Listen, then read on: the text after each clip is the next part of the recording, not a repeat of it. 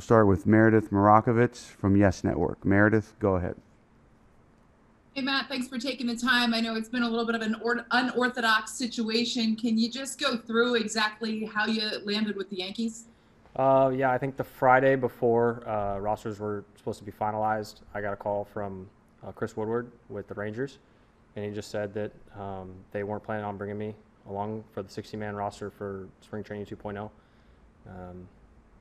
I'm sure there was a lot of discussion that went into it. The way I understood it is they thought they had coverage with some of their younger guys that they had. And then I called my agent.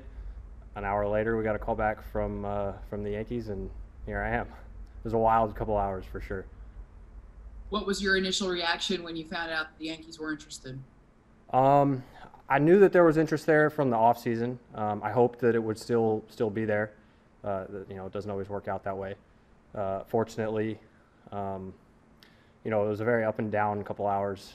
Obviously, to get a call saying that you're not coming to spring training is not ideal. You start wondering where you're going to be for the off season, what you're going to do in the meantime, if you're going to stay wherever, work out, go home. So to get the interest from the Yankees that was there in the off season and still be there, extremely thankful, just elated, really. What are your expectations, and how do you see yourself potentially fitting in? I think expectation-wise, I don't really have much. Obviously, I'm thankful to be here. I think that playing against the Yankees, I think that this group is capable of they understand what I'm capable of bringing to a team. Sorry, I just got done with a workout. I would like to be just a thorn in other teams' sides. That's what I try to do. If I'm doing that, then I'm doing my job.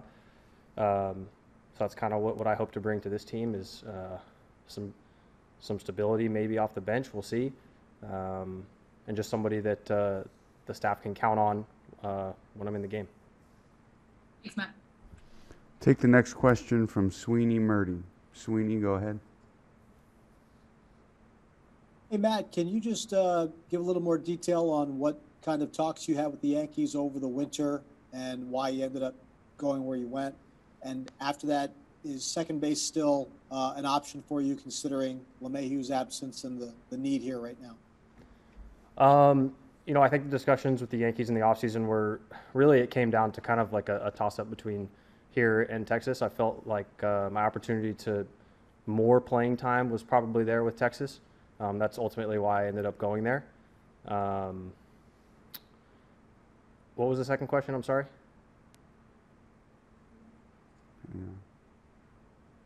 Just with it's been a while since you played some second base, but not a lot. Is that really still an option for you, considering LeMahieu's absence? How comfortable are you there?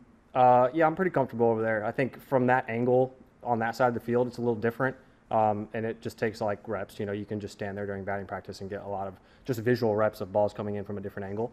I've been there. I was there for one inter-squad game. I'll be there again today. And I was honestly surprised with how comfortable I felt over there.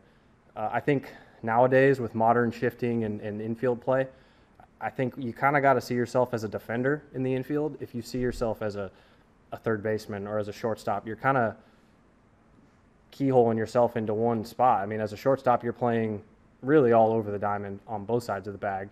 As a third baseman, you're playing the entire left side.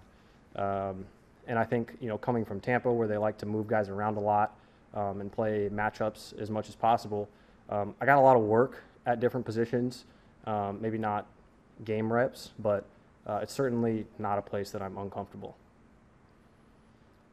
You're welcome. Take the next question from Max Goodman at Sports Illustrated. Max, go ahead. Hey, Matt. Thanks for taking the time today.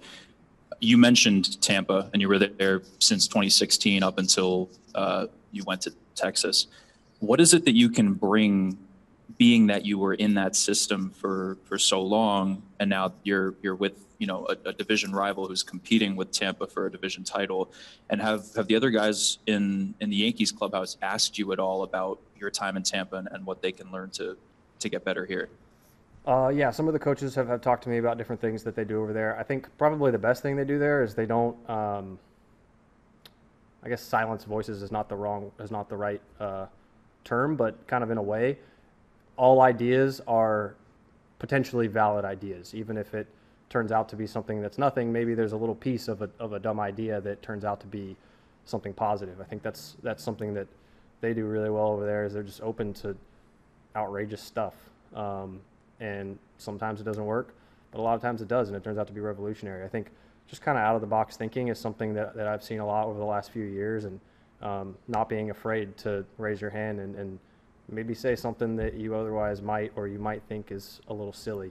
But I think it doesn't hurt to have kind of out of the box thinking, but certainly this organization is not hurting for success.